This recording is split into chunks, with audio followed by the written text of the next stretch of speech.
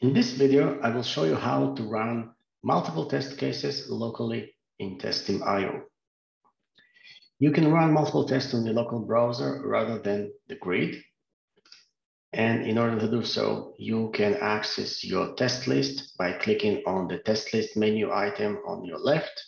And then you can basically select the test that you would like to run locally.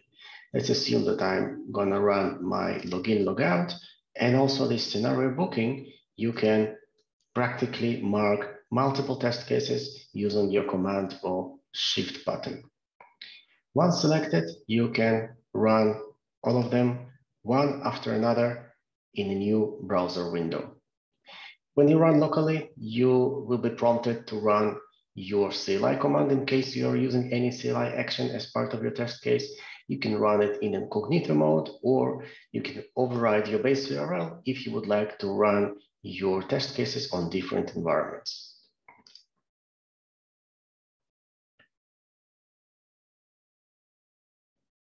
The first test case just started. We can see a new window opened up by Testim, and it's been currently executed. Once finished, the browser will be closed and the new one will be opened by Testim to execute the second test case in our local suite.